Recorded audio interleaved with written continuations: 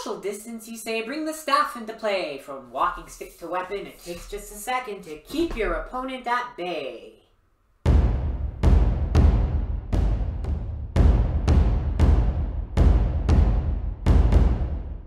Oh, hello again.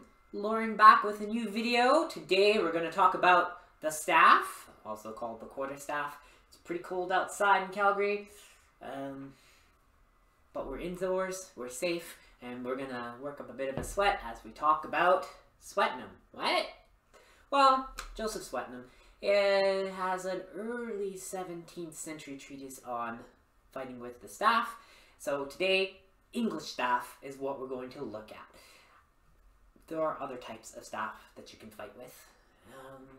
There are other systems. There are some German ones, Portuguese, and of course you're probably familiar with a whole bunch of Eastern martial arts, but we're talking about European martial arts, and we are talking about the quarterstaff. Now, why is it called a quarterstaff sometimes?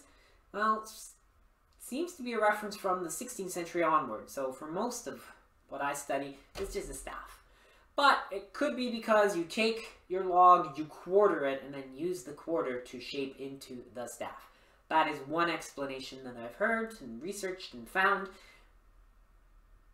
Could also be that you hold it in the first quarter, because when we talk about this staff, we're not doing this. We are not kayaking. Kayaking is great. This is not how you fight well with a staff. This is good. So what we do for our early 17th century, which, I mean, it's going to be a staff from the 16th century as well. These things progress. But if we're talking Swetnam, a horrible person, but a useful staff fighting system. One hand goes right down at the butt of the staff here, and one, I think it says 1 to 1.5 feet up. Right leg goes forward. Left foot, kind of 45, 50 degrees. There you go. Knees a little bent. The staff towards the opponent's face. You want it out in front of you, but you also want the point up so that it protects your head. So you don't want to have it too low. You want it up. And this is your basic stance, and this is what's called a low guard, because your hands are low. The other guard is the high guard, because your hands are high. Very important with the high guard, both eyes look out over the staff, so if you pulled it in to your face, you would see over it. But let's just start talking about the low guard. And what the staff system from Swetnam does is it focuses on the thrust. It says the thrust is the best way to fight with this, and it really is, because you have lots of reach. So the first thing we'll look at is just how much reach. Well, I can obviously reach the camera without much work. I can hit the camera and knock it off of the computer if I really wanted to.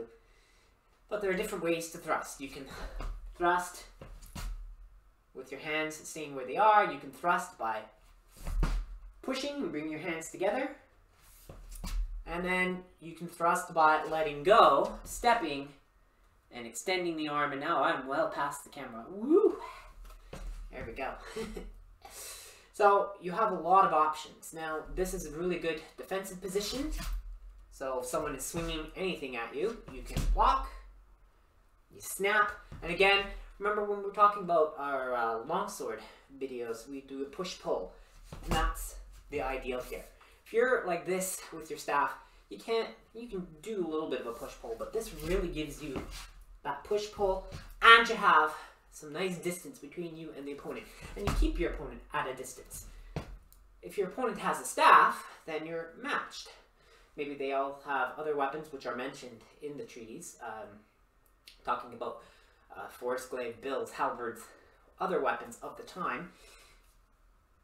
But as against something shorter, even like a sword, well, if someone had a sword and you had a staff and it's a lot longer, you can knock this sword out of the way, thrust, recover. You can also be in this position if someone's attacking low, up. And we have striking motions These are not what are preferred in the treatise, but you could do a striking motion with the staff from here. And we'll have other treatises that do talk about being able to snap your attack at your opponent. But you can fake and then disengage and thrust. So it can be quite sneaky. And all it is a piece of wood. And so a simple stick, often overlooked. Oh, it's a staff. So, oh, that's what the wizard gets to carry. Oh, it's simple. Oh, it doesn't do much damage. Oh, it's not very powerful. It is extremely powerful. It really does an amazing thing with the thrust. And I keep doing it because it's just so much fun just to thrust with the staff. Now, if you're defending this side, so someone is attacking their right-handed and attacking from their strong, great. But if someone's attacking from the other side, I don't do that. That's awkward. I have to switch my guard. So there's a lot of practice in switching guards, and this is what the system promotes.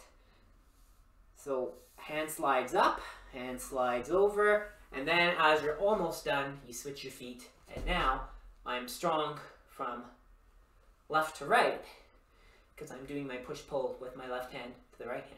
So it really is an ambidextrous kind of system. You do learn.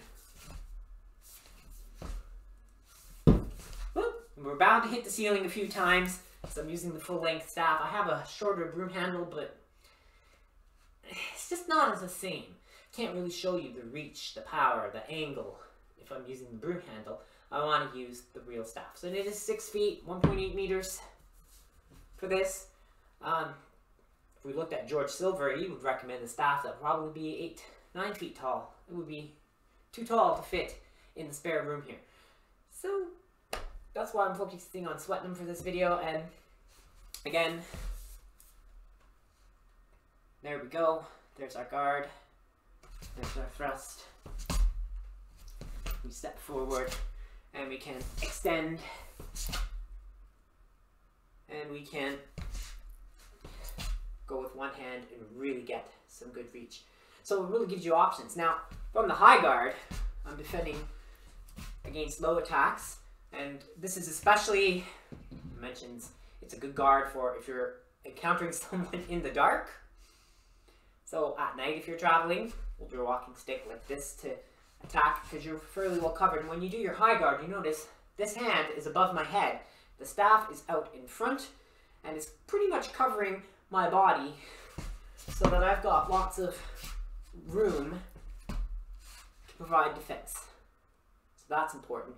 But switching the guard while you're in your high guard from one side to the other is a little trickier. There are 3 or 4 different ways that we figured out at our Calgary Fellowship of the Sword, and this is what we were studying before our most recent suspension of sports and the lockdown took place here in Alberta. So you can thrust it out. You can turn it over. There are a few other ways that you can do this, but I can't do them in the room because I will hit the ceiling. But having the staff kind of fly out, switching your hands, and I'm not going just one hand on the staff, I'm keeping both hands on. So you notice that when I'm doing a lower guard, I'm bringing one hand up, sliding the other over, and then my feet finally move the last part. And there we go. So I'm not losing control of the staff. I could do big hand motions, but it's actually going to be a little quicker and it's more stable. If I'm a little slow and someone hits and I've got both hands there, I maintain control of the staff. If one hand is off and I get hit, the staff's going to drop to the side. Remember, the balance point of your staff is out in the middle. Unlike a sword, where the balance is towards one end, it's near your guard, and then you can be quite nimble and fast with the blade. This is still fast because it's fairly light, but your balance is out. So you want 2 hands at all times, as best as you can on the staff, except for that odd time when you really need to cover that distance and you want to do that single hand thrust. But that's a move that you're not going to open with a single hand thrust. unless your opponent is really distracted by something. Yeah. But anyway, those are the basics of this system, and we work on a whole bunch of drills and moves, and we're getting into quite the groove and really starting to get the hang of it. We just took the treatise, did our own research. Chris was our lead instructor on that. Shout out to him. Probably, I don't even know if he'll see the video, but doing a great job leading the class. I'm helping him out, and yeah, hopefully we'll get back to that soon. But anyway, this is just some English staff. A lot of thrusting. It's really good at covering for defense, and it hopefully gives you a little insight into just how a simple piece of wood, this stick here, can be a quite effective weapon. It can be quite dangerous. Now imagine putting a spear point on it, and we know from George Silver that he's got little, even just a little metal ferrule, a little spike on the end of the staff. That's what he recommends, with a much longer staff. But imagine a spear. With these techniques, they apply to thrusting weapons of all sorts. And you've got the reach, you can maintain the distance, you've got power, everything. And all you have is a simple 6-foot piece of wood. Pretty impressive for a quarter of a log. Oh, and a special shout out, hopefully the intro music has worked. Ryan, aka the Simulacre, hope I said it right, made some theme music for me. So I really appreciate that. I really like it, and hopefully little tidbits of that will help to expand the atmosphere of our videos and bring more entertainment to you. And speaking of which, remember, like the video, subscribe, and hit the notification bell. You don't want to miss the videos. That's very important. And thank you very much for watching and support. Almost at 200 subscribers on the channel. So we are growing fairly well. And hopefully we will keep climbing 500, 1,000. I'm sure we're going to get there soon. Anyway, thanks for watching. Hope you have a fantastic day. And remember, when life gets it down, stick it to it.